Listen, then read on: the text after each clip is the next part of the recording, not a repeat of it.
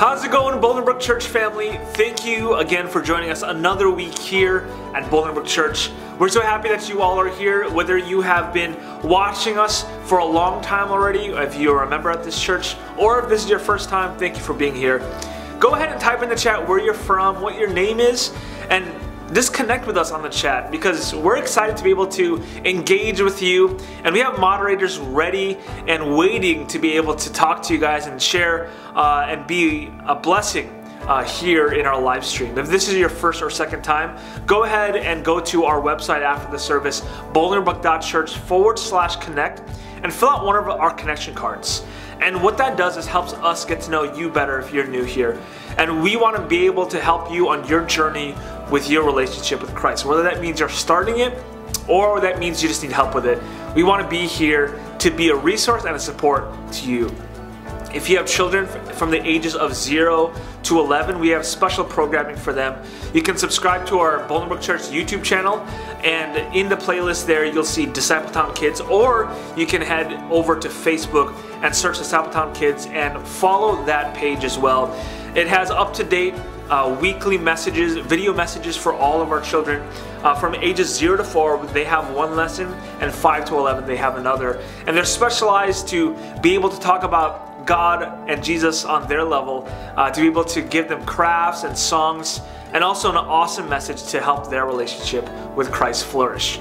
Now, we are so happy that you all are here, and I believe without a shadow of a doubt that I can say that you are here on purpose. That God did not do this by accident. This is not just some coincidence that you're watching with us today. God has a special message for you today. And I just want to ask that you open your heart and your mind today. And your eyes, that you can see the message that God is speaking to you, that your heart can be open, that you can feel the message, and your mind, that you're able to think about this message, because God has a message. He has a plan for you. Today, as we start worship, as we ready our spirits, I'm praying a special blessing for all of you today, that you are all receptive to whatever God is doing in your life. Welcome to Bolingbrook Church, and welcome to worship.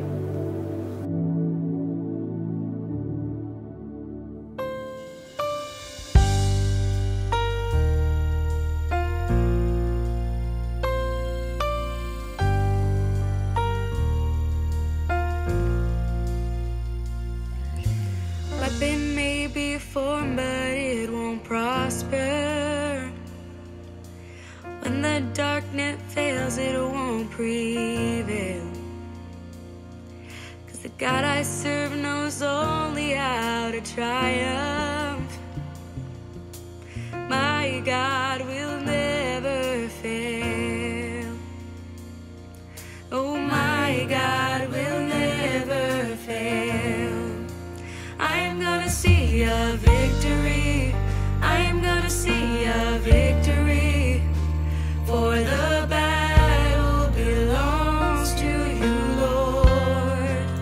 I'm gonna see a victory. I'm gonna see a victory. For the battle belongs to you, Lord.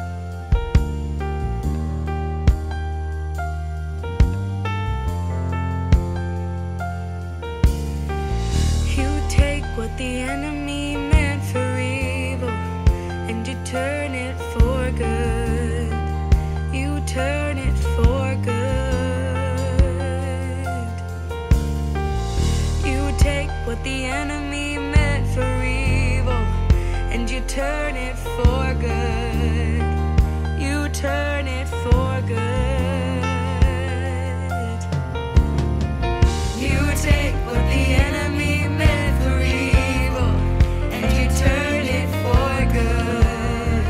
You turn it for good.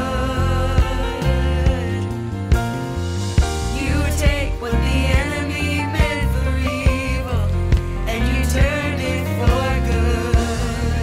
You turn it for good. You take what the enemy meant for evil, and you turn it for good. You turn it for good. You take what the enemy meant for evil, and you turn it for good. You turn it for good. I'm gonna see a victory. I'm gonna see a victory. For the battle belongs to you, Lord. I'm gonna see a victory. I'm gonna see a victory. For the battle belongs to you, Lord. You take what the enemy meant for evil, and you turn it for good. You turn it for good. You take what the enemy meant for evil, and you turn it for good. You turn it for good. I'm gonna see a victory. I'm gonna see a victory. For the battle belongs to you, Lord. I'm gonna see a victory. I'm gonna see a victory. For the battle belongs to you, Lord. You split the sea so I can walk right through it. My fears are drowned in perfect love. You rescued me so I can stand and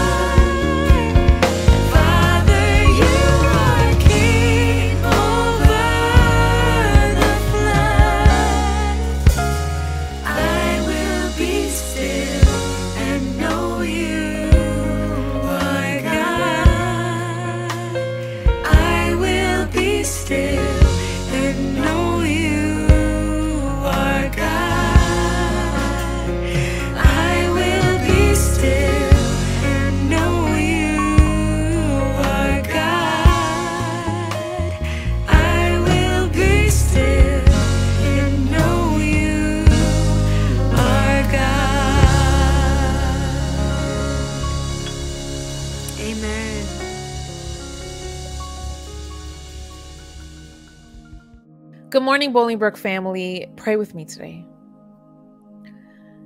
God, right now in this moment, I invite you here.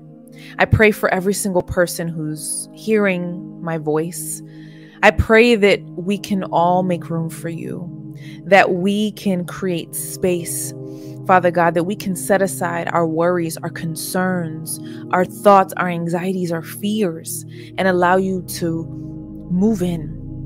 Father, as we continue to be challenged to live a life that's more, Father, I pray that you give us the energy, the strength, and the capacity we need to carry that out.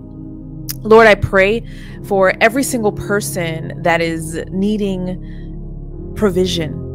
Lord, we know and believe that if we trust in you, that provision will be taken care of, that we will lack nothing. Lord, I pray for those who have been given a path and a direction from you, but are experiencing fear or apprehension to follow it.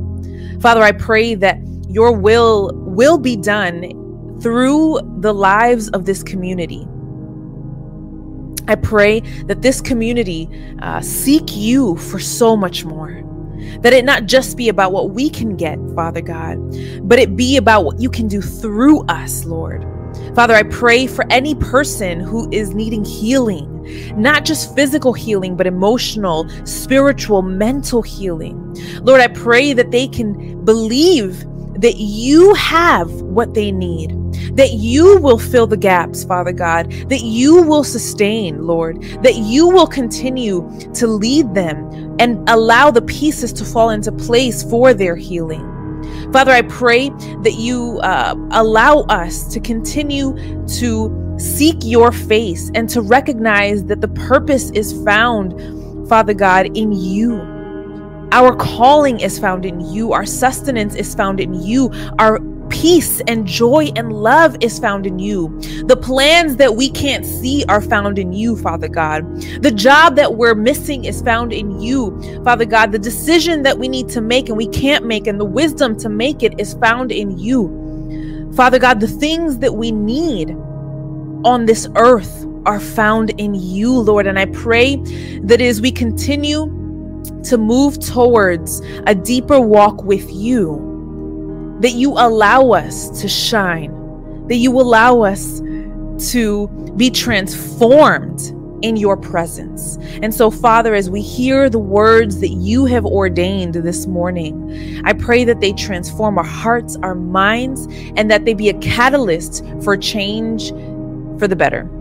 Father, we thank you for loving us, and I pray that you cover all of the requests that are on our hearts that we have spoken and that we have not spoken. Father, thank you for being a God who cares, a God who will carry all of our anxieties and our fears, a God who will carry our burdens, who will give us the strength to be able to move and walk in faith. So today, Father God, I pray that we can surrender ourselves to you and completely depend on you as we move in faith towards so much more. We love you. In your name I pray. Amen.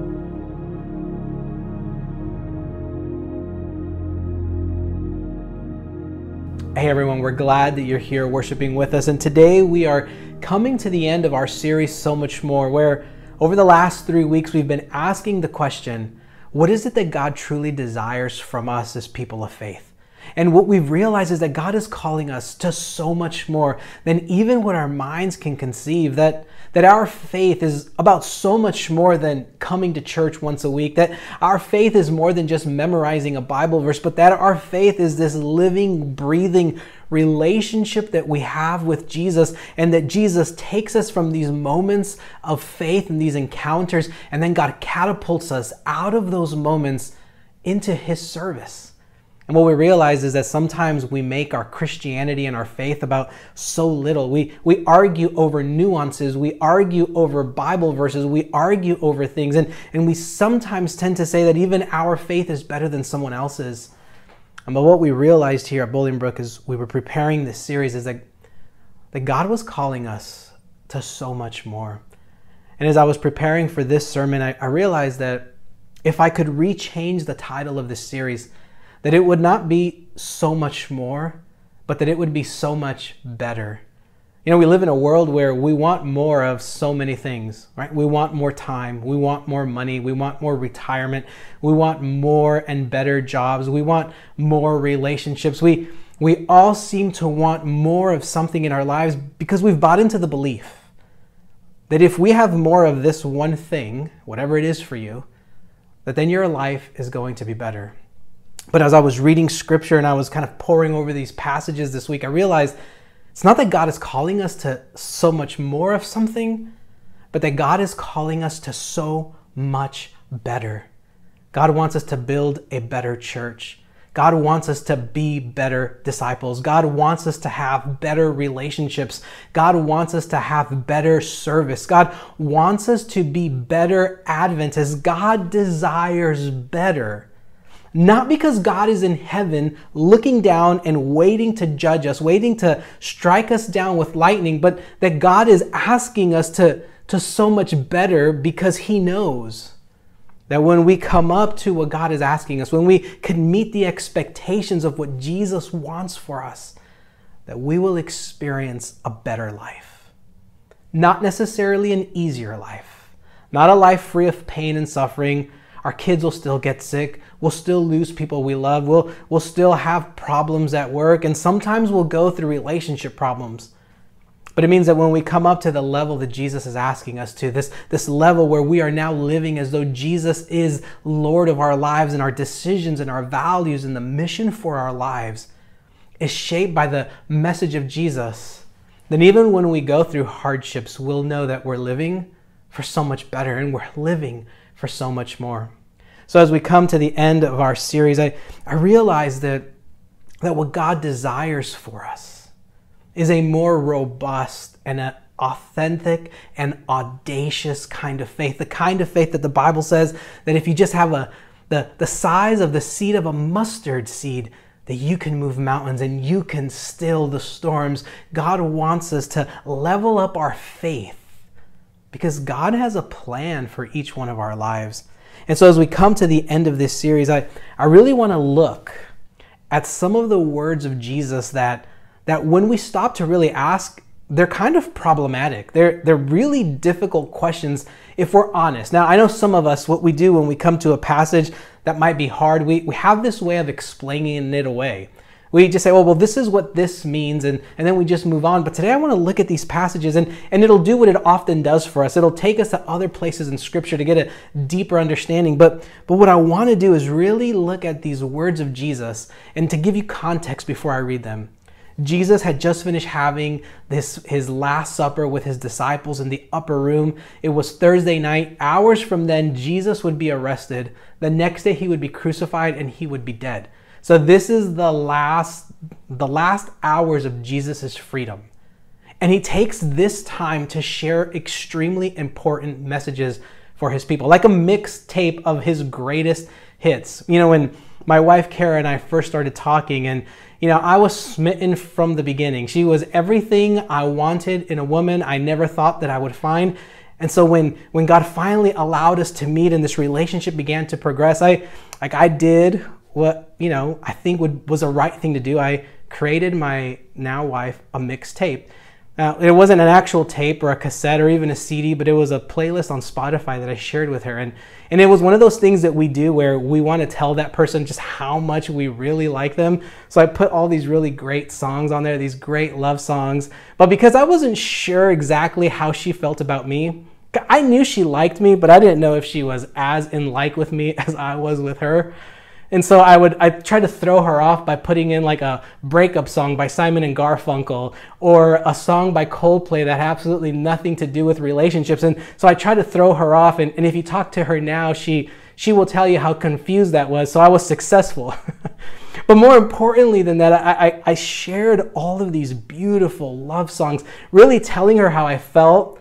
Without me actually saying those words, because I was afraid of rejection. I was afraid that, hey, maybe she doesn't feel the same way and then I'm going to be sad. So I gave her this mixtape, And it worked because it conveyed to her how I felt. And what was even better is then she added some of her own songs that I think were telling me how she felt. And so we were able to tell each other how much we meant to each other without actually having to say the words before it was too soon. And so we create these playlists of our lives to kind of convey these messages. And so when we look at the passage that we're going to look at tonight, or actually today, we see that Jesus almost puts a sense of a mixtape of some of his most important teachings. And within that, like Jesus tells his disciples, hey, if you really want to be my follower, then you're going to love your neighbor. You're going to love one another, and you're going to love me. Jesus says, don't let your hearts be troubled. If you go through a difficult time in your life, especially at funerals when we lose someone, we read that passage in John 14 that says, do not let your heart be troubled. Believe in me, believe also in my Father. And he says, I'm going to go and prepare a place for you. And so Jesus is really laying down these heavy tracks, Bible verses that we come to time and time again. And Jesus says, listen, I'm giving you my very best stuff. But within that, there is a passage in John chapter 14. John chapter 14, verse 10. And here are the words of Jesus. He says, the words that I say to you, I do not speak on my own, but the Father who dwells in me does his work through me. Verse 12, very truly I tell you that the one who believes in me will also do the works that I do, and in fact, will do greater works than these, because I am going to the Father. Jesus says that the one who believes in me will do the works that I do. In fact, will do even greater works than me. And this is one of those passages in Scripture that, we look at this and we think, Jesus, are you saying the right words? Like, Jesus, did you have like a mental lapse all of a sudden? Jesus is literally saying that if you believe in Jesus, that you will do greater works than he did. I don't know about you, but that just doesn't compute with my mind. Now, I knew I was preaching from this passage 4 weeks ago. And I do that thing that preachers do where we know a passage and we know where we're going. And we think about it, every minute of every day to try to figure out where we're going. And for some reason, I wasn't hearing a word from God about where he wanted me to go with this passage. And so I did that thing where, you have your Word document open and that cursor is just blinking on that blank canvas. And I didn't know how to write. And I started typing all sorts of things, but nothing was really where God was leading me. And so God does that thing where when you think you know what you're going to say, God's like, he somehow pumps the brakes on your mental process and says, all right, before you get to where you think you're going, let me take you on a journey. And so what I realized is that God forced me to stop what I was going to say so that he could take me through an object lesson, so that he could show me as the preacher that, listen, you're not just going to jump to the end. There's a journey. There is a process that you need to go through before you can explain this passage more. I mean, it was literally, I had nothing on my brain. And so God led me through passages in the New Testament. God led me through passages in the Old Testament. He took me to the story of Elijah, where Elijah is fed by the ravens, where Elijah is fed by a widow that has no food, who's literally wanting to die because she has nothing to live for. He took me to the story of how Elijah then heals this widow's son, and now she believes in him. And what I realized that God was doing was, don't just assume that a passage means the thing you want it to mean. We do that so much of the time when we come through a passage in Scripture that sometimes is difficult. We make it say what we already accept to be true, and God sometimes is like, that's not even what the Scripture means. So when we come to this passage in John 14, verse 12, Jesus says that the one who believes in me will also do the works that I do, and in fact will do greater works than these, because I am going to the Father.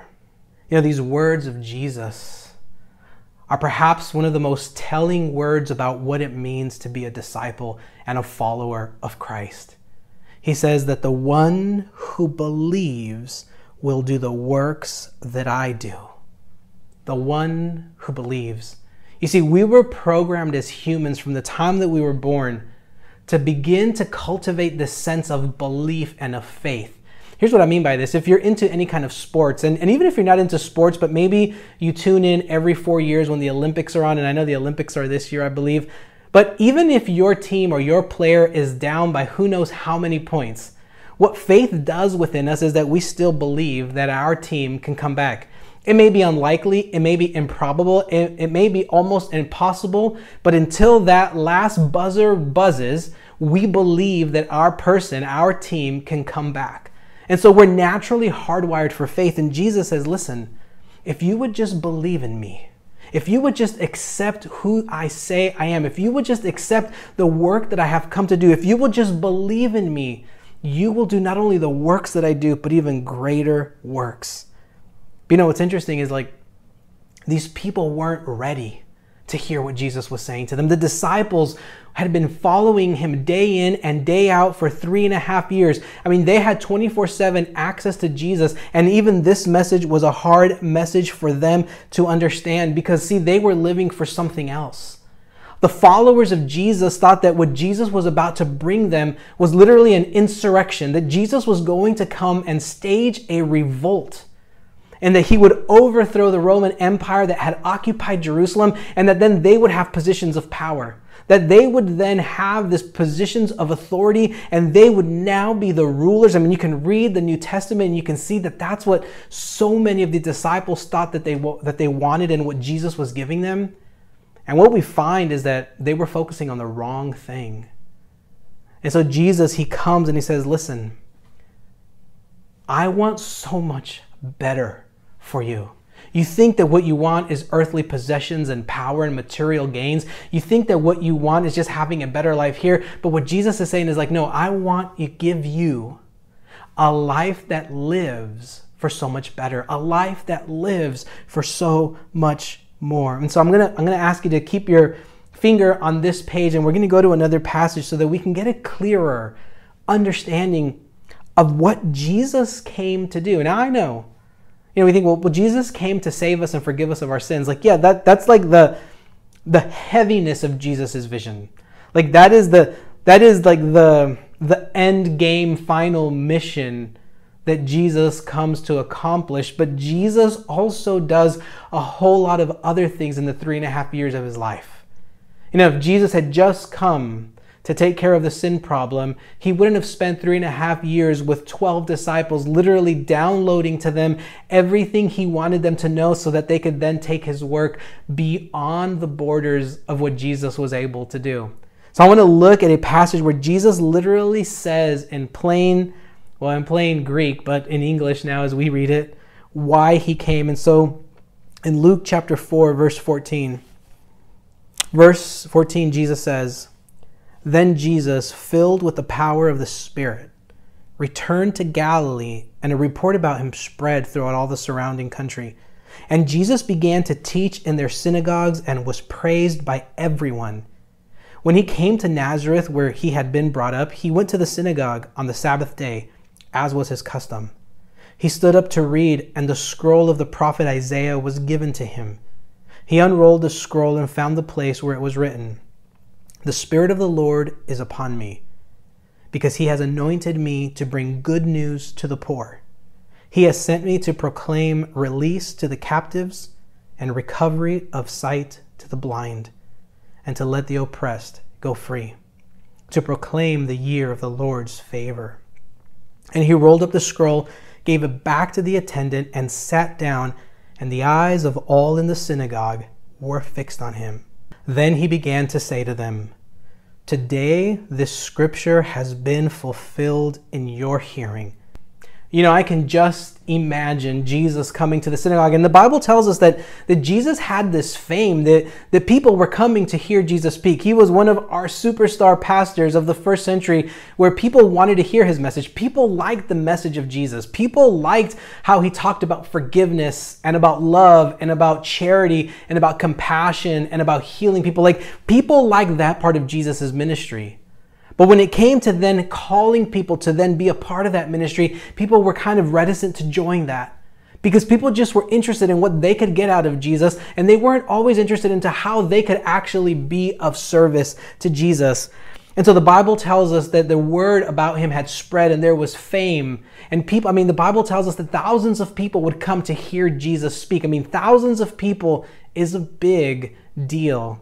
And so he comes to the synagogue, and oftentimes in the first century, that's how they would read the Bible. They didn't have Bibles on their cell phones. They didn't have parchment papers at home with the Bible. There was typically only one Bible per region or per town. There was very limited.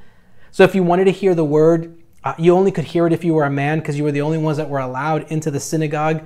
And then they would read this, and then they would discuss and argue and really talk about this. And so Jesus gets up, they hand him a scroll, and he reads from a prophecy in the Old Testament that says that the Lord will come, that the Son of Man will come to bring good news to the poor, to release the captives, to give the blind sight, to let the oppressed free, to proclaim the year of the Lord's favor. And Jesus says, today in your hearing, this has been fulfilled. Jesus literally does the first century equivalent of doing a mic drop, because he says that what you have been waiting for, I am now here. You see, when it was just Jesus being a great preacher, talking about what people already believed, and maybe just taking it a little bit deeper, everybody, I could just imagine in the first century, people saying amen, hooting and hollering in the crowd, people being grateful for what Jesus was saying. But the moment that then Jesus takes that next step, the moment that then Jesus calls them to believe something a little bit harder, the moment that Jesus calls them and stretches their faith a little bit, everyone's like, well, I'm out. Because a few verses later, it would tell us that the very same people who had heard of Jesus' faith, who were amazed and liked his teaching, those same people were ready to stone and kill Jesus. Because sometimes when God stretches us, and it takes us beyond the comfort of our comfort zones, it challenges even what we have thought has been true for so long. That the moment that we are stretched, like Jesus is stretching his people, it's hard for us to continue to move forward. But Jesus is always in the business of stretching you, of growing your understanding about not only who Jesus is, but what God desires for your life. Jesus says that those who believe, that in those moments when God is stretching your belief, God is stretching your faith, God is stretching your character, that in those moments, that if you can hold on to the belief, even if it doesn't fully compute in your mind, even if it doesn't fully make sense in your mind, but the moments when Jesus is stretching your faith, that if you can hold on to that belief, that you will not only do the works of Jesus, but you will do even greater works. But here's the kicker. The verse that I just kind of went right past that was of great importance. In Luke 14, it says that Jesus was filled with the power of the Spirit. Jesus was filled with the power of the Spirit. And then he was given the authority. He was given the courage he needed to stand up in front of people that he knew were going to try to kill him a few minutes later. But he says, this is what God has called us to. You see, everyone liked Jesus when he was preaching good news. Everybody liked Jesus when he was performing signs and wonders. Everybody liked Jesus when he wasn't really calling us to define our relationship with him. Everybody liked Jesus until he stretched what they had accepted as true. And so Jesus is stretching us today when he says that those of you who believe, you see, God just needs you to believe a little bit. The Bible says if you could have faith the size of a mustard seed, which is the smallest of the seeds, a tiny little seed, if you can just have an inkling, if you can just open the door of your heart to believe that God can do miraculous things, that if you can just open your heart the slightest bit to let a little bit of the Spirit of God in, that God can do infinitely more through you than the ministry of Jesus in the first century. Now, it's not that you are going to forgive people's sins.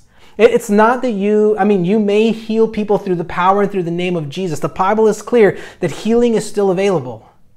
But what it means is that God just needs a foothold in your life to believe, so that God can do so much better and so much more through your life. You know, here at the Bolingbrook Church, we have heard this message loud and clear, which is why we have been willing to reimagine and rethink church, which is why we've been outdoors and not just meeting every single week, but being open to where the Spirit is asking us to create connection events, to create Serve Saturdays, because we want to live into this narrative of Jesus that says that he came not only to proclaim the good news to the poor, to release the captives, to give the blind sight, that Jesus's life actually made tangible, real, practical differences in the lives of people. And we believe that when Jesus says that we will do greater works, it doesn't mean that you will forgive people's sins, but what it means is, like, listen, Jesus's ministry never went beyond maybe a 60-mile radius. Like, Jesus didn't have internet. Jesus didn't have email. Jesus had his 2 feet and his voice and the strength of his voice, and that was as far as his ministry went. But when he comes to the disciples, he says that they will do greater work. Their work will be the ever-expanding work of Jesus, and we know that this is true because now in 2021, in the village of Bolingbrook, outside of the city of Chicago in Chicagoland, we are now continuing the work that Jesus began in the first century, that spread through the disciples, and that now continues to be what God is asking us to do. He is wanting us to be the kind of people, the kind of Jesus people, that when we encounter people, their lives are blessed and better because of it. You see, people like Jesus in the first century because their lives were made better because of it. And we want to be the kind of community that makes and enriches and blesses people's lives for the better because we've been encountered by Jesus, and now we want others to have that same encounter. So when Jesus says that they will do greater works, that you will do greater works, what Jesus was actually doing is that he was speaking life, and he was speaking a new imagination into the life of the disciples. In essence, Jesus was setting the bar higher so that they could live up to the expectation and they would own what Jesus was doing. You see, Jesus was basically telling them, forget about earthly power. Forget about the earthly things. Forget about the worldly things. Don't worry about insurrection and revolution. Listen, don't even worry about Rome. Like, who can, like, that is too small-minded to worry about having earthly power and being in power and government. Who cares about that? Because what Jesus was doing was so much more, so much better. And Jesus was raising the expectation and speaking life into them so that they could carry on the work. And Jesus says that this would happen because he would be going back to the Father and he would be sending the Spirit. You know, sometimes we need someone, in this case, the passage in Scripture and Jesus' voice in our lives, to raise the expectation of the things that we have given our lives to. The greater works. We believe that service begins in here at the church. We believe that when you come to church, it's not just to listen to a sermon and to experience great worship music and to say hi to your friends in the hallway. We believe that we begin to serve within the church and in all of the ministries that we have here, that then that gives us an imagination to expand beyond the walls of the church. You know, one of the things that we realized over the last 15 months that even while we weren't gathering in person, that the reach and the influence and the ministry of our church was expanding across the internet.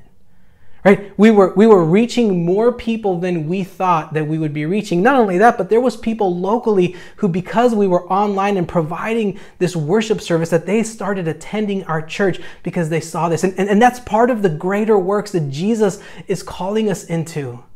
He just needed to speak that into your life.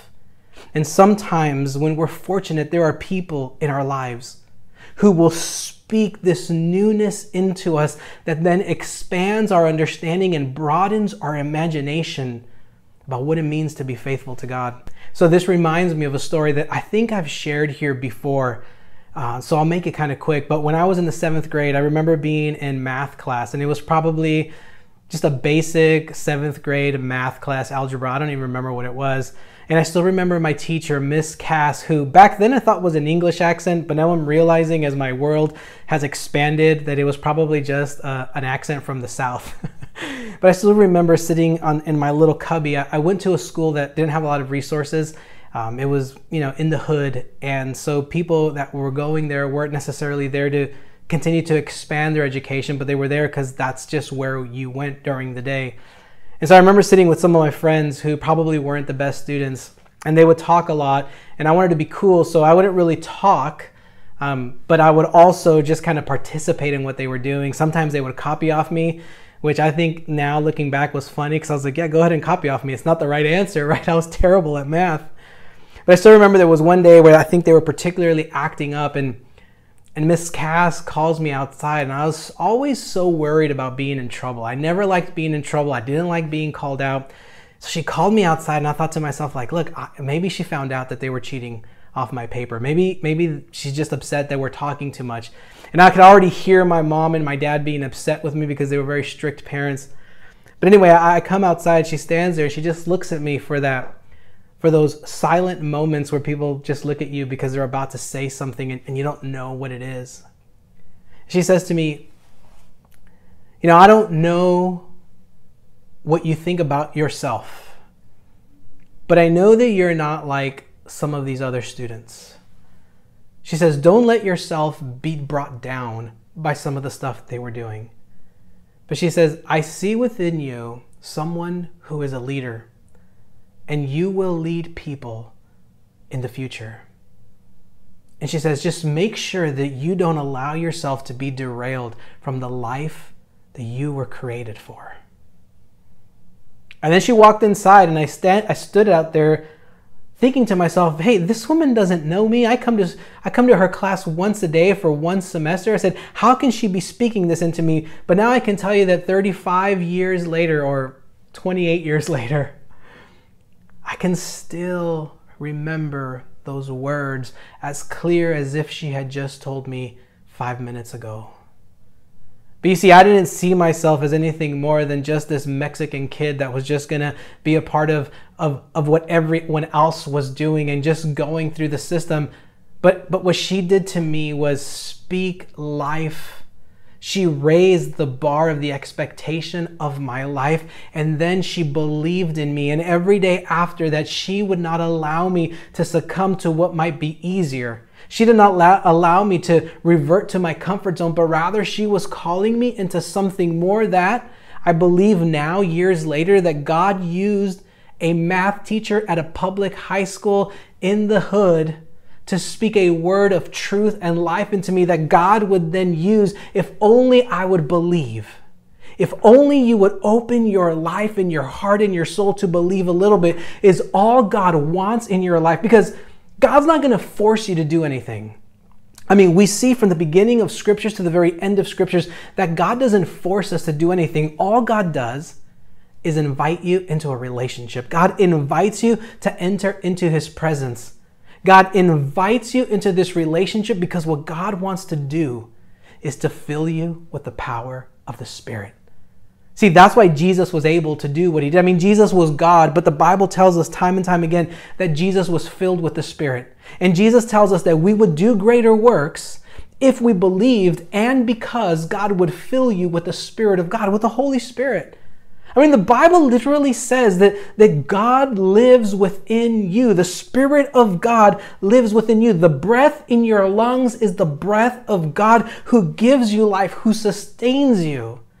But so much of the time we look at all of the limitations in our lives. We look at all of the reasons why we're not good enough. We look at all of the reasons why we can't do something more great for God. We look at all of the other responsibilities in our lives, and all Jesus is asking is that you would simply have a little belief. Because with a little belief, God can do tremendously more than you could ever imagine. And so the Bible tells us that Jesus was filled with the Spirit, and Jesus wants to fill you with the very same Spirit.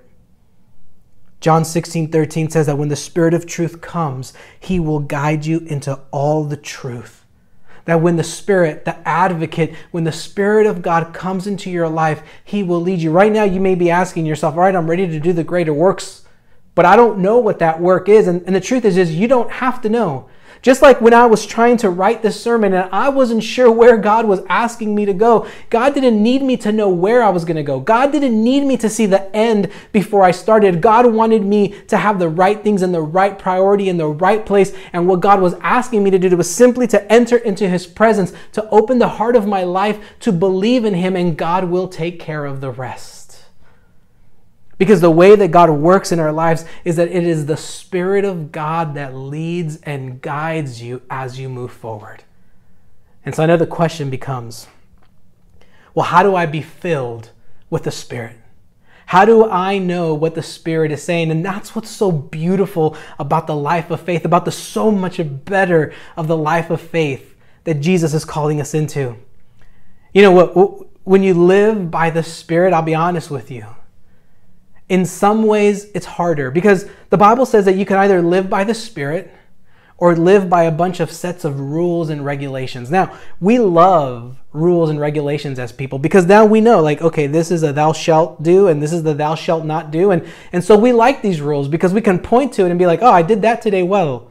Or I didn't do that so well today. But when you live life by the Spirit, it's no longer a list. It's a constant, daily, intentional entering into the presence of the Spirit, making room in the Spirit of God for your life. And the more that you make room for the Spirit means that you're going to have to start saying no to some of the other things in your life. Because when you say yes to some stuff, you have to say no to other stuff. And when you're going to say yes to the better, to the Spirit of God, there's going to be some things in your life that you're going to have to reorganize. There will be things in your life that you're going to have to say no to. There will be things in your life that you will have to cut out of your life if you are going to be able to be present to the Spirit. The Bible tells us, do not quench the Spirit of God. Do not quench, which means that there are things that we can do in our lives that will silence and quench the Spirit of God in our lives. So when Jesus is calling us to believe, he is asking us to make room for the Spirit in our lives. When Jesus is asking us to do greater works, he is asking that our lives be lived in such a way that tangible, good, and practical things are done for others. But it begins with being filled with the Spirit as Jesus was filled with the Spirit. So I don't want to leave you hanging. In 1 Thessalonians chapter 5, verse 15, I'm going to finish with this. Rejoice always.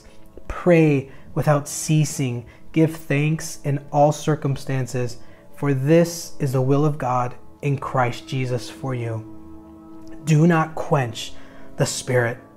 So the Bible prescribes that the way that we quench the Spirit in our lives is when we selfishly live only for what we want. When we live the way the disciples lived, where they just wanted earthly and worldly possessions and earthly power, when they were just worried about enjoying their life and having more. The way that we quench the Spirit is by focusing on the wrong things and chasing after the wrong things. But the way that we can be filled with the Spirit, it's actually by doing things. Not because we're earning the Spirit of God, but by practicing certain kinds of practices and rhythms in our lives, we're opening our hearts for Jesus. And the Bible is clear. He says, rejoice always. Give gratitude always. When you're busy giving gratitude, you're going to not have enough time to be comparing your life. When you're busy rejoicing over what God has done in your life, you're not going to be busy fighting with other people. When you're busy rejoicing and having gratitude, you're not going to be looking at how there's things that God hasn't given you that you still want. Part of enriching your life and having this spiritual life and feeding your soul with the Spirit of God is creating these windows of gratitude in your life where you're constantly, intentionally seeing the blessings of God in your life. It says, rejoice always. Then he says, pray without ceasing. Pray without ceasing. Have a mindset, have a life of prayer. Don't just pray in the morning and at nighttime, but pray throughout the entire day. And what that does to you isn't just praying for that thing that you've been asking for, but the more that you're in conversation with someone, the more that relationship grows. The more you're in conversation with someone, the more you're listening to someone, the more and enriching this relationship can be. And that's what Jesus is asking when he says to pray always. He says, be open to the Spirit of God always, in all moments, at all times. not just when you open up your Bible, not just when you're at church, but be open to the Spirit of God in every moment of the day. And then he says, give thanks in all circumstance. You see, the way that we are filled with the Spirit is really making a shift in the way that we see the world, making a shift in our perceptions, changing our mental models, and realizing that when we practice these things, what we're actually doing is creating space in our lives for the Spirit of God to allow our faith to flourish as He leads us to the greater works. And so we come to the end of this series knowing that God is calling us to so much more, calling us to so much better, calling us to live life in the Spirit so that we can be faithful to do the very works of Jesus and even greater, more expanding works of Jesus. But as we come to the end of this series, this isn't the end. I think what we've seen over the last year and a half or so, that every end of a series, like what we've realized as a staff, is that we want to prolong it because God continues to reveal to us. So what we're doing beginning next Saturday, we're starting our summer series, right? A little bit into the summer, but we're starting our summer series, and it's called Anchored. And what we believe is that sometimes in our lives, we have anchored our lives to the wrong things.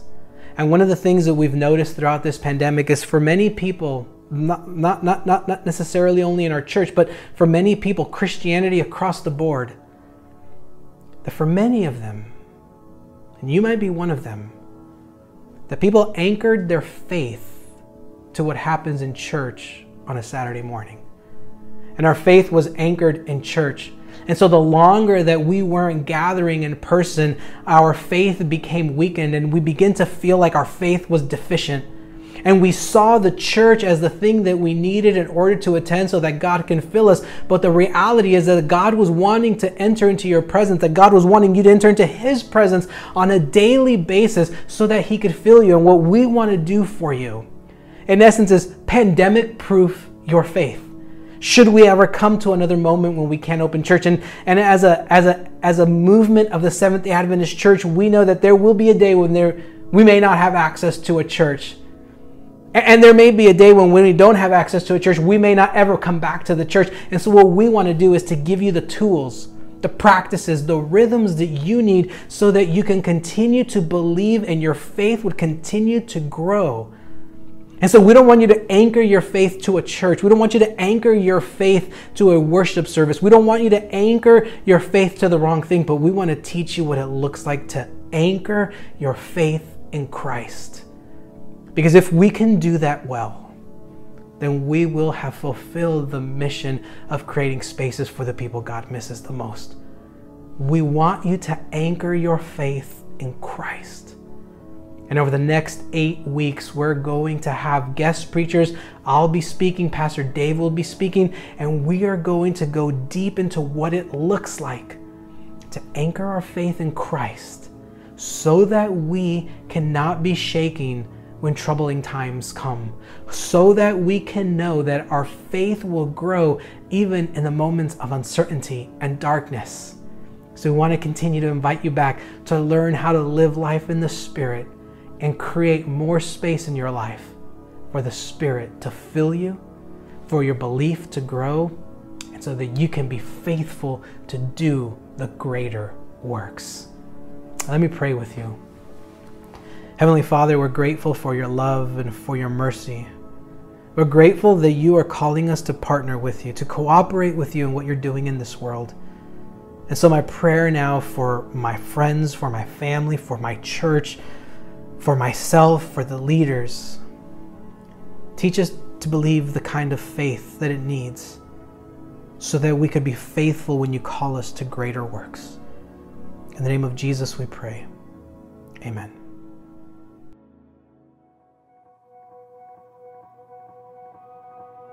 How's it going, Bolingbrook Church family? Thank you all so much for joining us today. We're so happy that you're here, and we're so happy that you got to spend this time in worship with us. And thank you so much for joining us this whole month of June in our sermon series, So Much More. We really hope that it prepared your heart and your mind for what God is going to be bringing to you and us this season. We're starting a brand new sermon series that's lasting from July into August, and it's our Bolingbrook Church Summer Series. And our summer series is always so much fun because we have guest speakers as well as local speakers coming to talk about our new series called Anchored. And Anchored is our sermon series all about the practical disciplines that you could use to deepen your relationship with God. From prayer to fasting to preaching, all these different ways that you are able to help proclaim Jesus in your life and deepen and anchor yourself in His love and in His relationship with you. And so we want to hope that you join us on this sermon series from July into August called Anchored. So invite your friends and your family because we want to be able to spread the good news of an anchored relationship with Christ to as many people as possible. We also want to connect everyone during the week, and connection matters a lot here at this church. And we want to let you know that we are having a movie night on our lawn. That's right. We've rented a massive projector that we want to invite all of you and your friends and your family around the area to come on our lawn July 10th. That's at 8 p.m. The gates will open and the movie starts at 8:30. We want to invite all your friends and your family and even our neighbors here in this local area to invite us on our little lawn in the backyard to be able to watch this movie and connect with each other and just have a great time and enjoy the summer season. We also want to invite you to our Push Prayer Line page on Facebook. And this is called our Bolingbrook Church Push Line. You can search that in the search bar, and that'll lead you to our prayer line page where you can connect during the week, share your requests, and pray with one another. And our line is always open, like we always say, at 7:30 a.m. on Monday mornings, where we can start our weeks off together in prayer.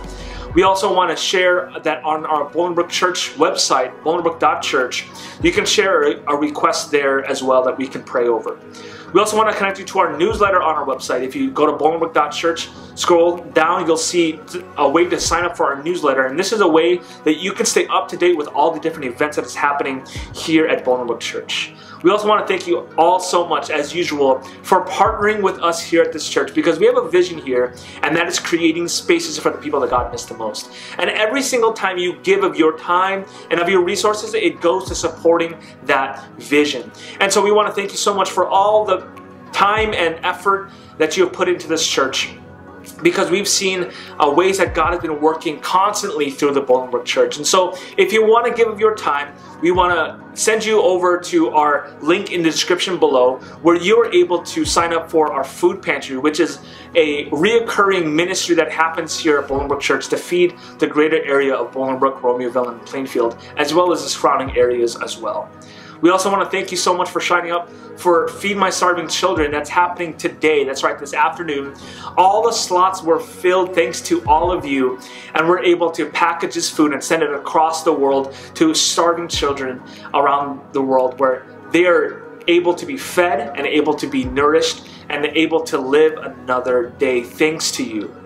We want to always thank you so much for giving of your resources. You can give online at bolingbrook.church/giving, or you can Zelle QuickPay to info@bolingbrook.church, or you can text to give, or you can give online as well.